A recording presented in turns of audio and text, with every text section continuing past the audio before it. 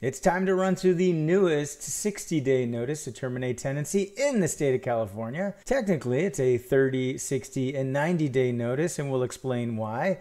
In this quick guide for renters and landlords, we're also going to cover some of the biggest mistakes that landlords make, including one thing that, if it's missing, completely invalidates the notice. And we'll also give you an idea of where you can find this form as a landlord and where you shouldn't find this form as a landlord. Hey there, Christian Walsh, real estate agent with Wire Associates. We've been helping renters and landlords understand their rights before things go wrong. And remember, we can't give tax or legal advice, but for the most honest and up-to-date real estate advice, subscribe to this channel. But before you attempt to give this notice, there's a couple of important things that landlords and renters need to understand. Number one, the tenancy must be month to month. It can't be a fixed term tenancy. You can't be in the middle of a lease and attempt to terminate a tenancy.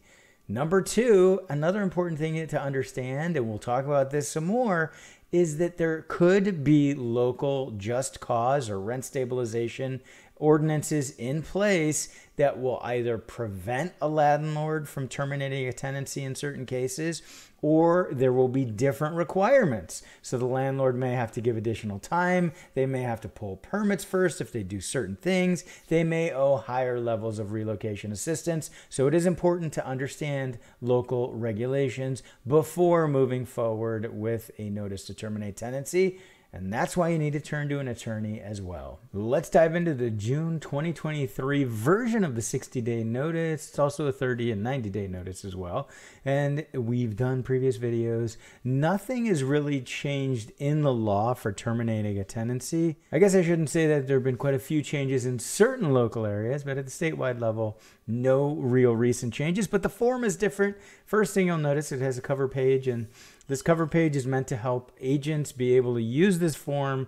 And we're not going to read this whole thing. I'm going to explain how to use this form. So really what it's talking about is the Tenant Protection Act, AB 1482.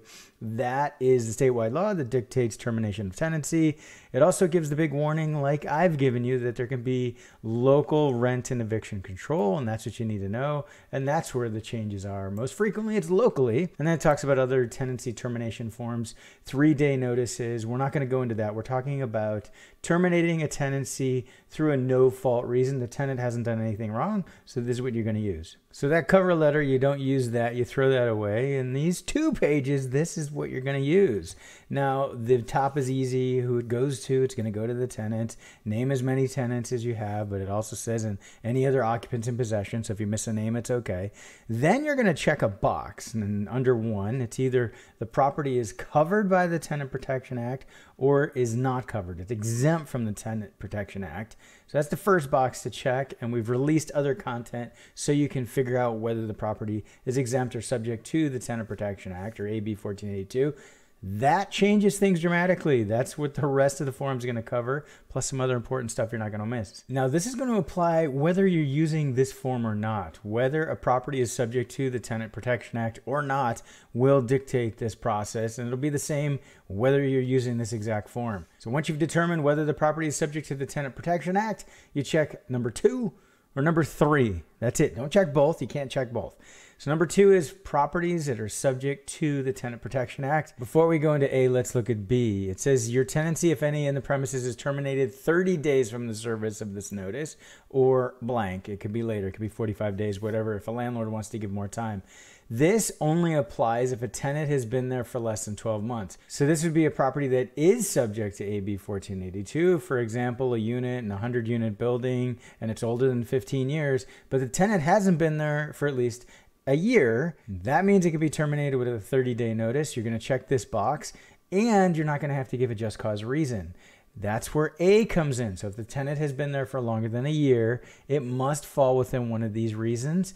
And if the tenant's been there for longer than a year, it's a 60-day notice, or again, it can be longer than 60 days. Put a date in there. So if it's a property subject to the Tenant Protection Act and you have to give the 60-day notice, there's going to be a few specific reasons you can give. One would be family move-ins. You're going to check this box, and it's going to be the owner, a spouse, a domestic partner, parents, grandparents, children, or grandchildren intend to occupy the premises. I'm doing this because there's a straight line. It's not nieces and nephews, uncles and aunts. It's that straight line. Going to move into the property. And the lease has to say, or has to be a document like they say here, the RCJC, that specifically allows a tenancy to be terminated for this reason. Number 2, owner intends to withdraw the premises from the rental market. In some areas, this triggers the Ellis Act, so bear that in mind. Number 3, owner intends to demolish or substantially remodel the premises. If it's to demolish, that could also trigger the Ellis Act in some areas. A substantial remodel, in some areas, you're going to have to pull permits first, etc. So you need to know the rules in your local area. Number 4, a government order must be complied with, so the tenant has to move out. Next important part, if you're falling under A, are the relocation fees. So at minimum, you're going to owe 1 month's rent to the tenant as a landlord, and it could be paid directly within 15 days of the notice of termination of tenancy, or you can waive the last month's rent. In some areas, this amount would be higher, could be up to 3 months. It could be even higher. LA City has specific requirements for relocation assistance. You need to know as a landlord or a renter what your local relocation assistance requirements are. Moving on to 3, these are properties or tenancies not subject to the Tenant Protection Act. So under this, the landlord doesn't have to give a reason for the tenancy termination, nor do they owe relocation assistance. So if this box is lawfully checked and the property is exempt, for example, a house or a condo, under certain circumstances, the landlord can just give the notice. Now you'll see there's an A, B, and C. So this is 60-day notice for a tenant who's lived there for a year or more. It's a 30-day notice for a tenant who's been there less than a year, and it's a 90-day notice if the tenant is subject to housing assistance, for example, Section 8. So this form, while I'll call a 60-day notice, is actually a 30, 60, or 90-day notice. And again, don't forget that there may be longer requirements in your local area. And don't forget, we're real estate agents based in Southern California. Before you buy or sell a tenant-occupied property, make sure you reach out to us. Moving right along to page 2. Now, this is an extension of Section 3. There are certain circumstances where a tenancy that's over a year can be terminated with a 30-day notice if everything is met in D. And it's very rare this would happen, and I don't recommend doing this. If it's an exempt property and you're trying to get the tenant out to sell, D does not apply. D only applies if the property's in escrow, you've already had the tenant there, and it meets these other requirements. So you are probably just going to want to stick with A, B, or C. Number 4 says if a tenant fails to give up possession by the specified date, legal action may move forward, and there could be damages that have to be paid. Number 5 is 1946.1. If this is not on a notice, then the notice to terminate tenancy is not valid. Again, section 1946.1. This is literally one of the biggest mistakes that landlords make. When you Google it up, like my son Liam says, and you find forms or you write your own termination form, if it's missing this and the tenant doesn't move out after 60 days, you can't evict them. You're going to lose in court. And so note that, tenants, that this could be your get out of eviction free card if this language is not on your notice. There is no exception, no way around it. This must be on there. And the final step, and also an important step, and another one, the second biggest thing that many folks mess up in the process is delivery of the notice. It can't just be emailed. You can't text it or a picture of it. It must be delivered like this, and this happens to be a receipt to show how it was delivered, and it's also a helpful way to understand exactly the process. So what needs to happen is one of these. A would be personal service. So the notice, you knock on the door and it's actually handed to the tenant. B would be it's given to somebody else of a suitable age that is in the property as well. So you can't hand it to a kid and say, hey, here's the notice.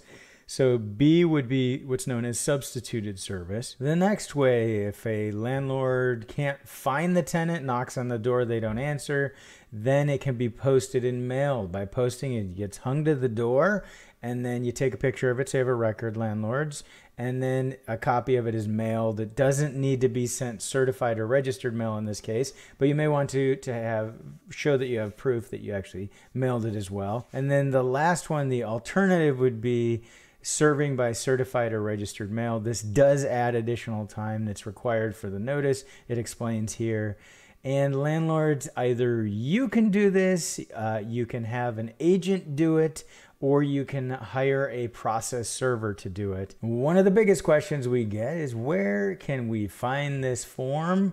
And the short answer is, you can reach out to a real estate agent who you know and trust. This is the California Association of Realtors form. They should be able to get you a copy. You can also join an apartment or landlord association. This is another great route to go. You'll be kept up to date on latest legislation, besides watching our channel, and you'll be able to get copies of forms like we saw in this video. Where you shouldn't turn to get this form is a simple Google search or even a complex Google search.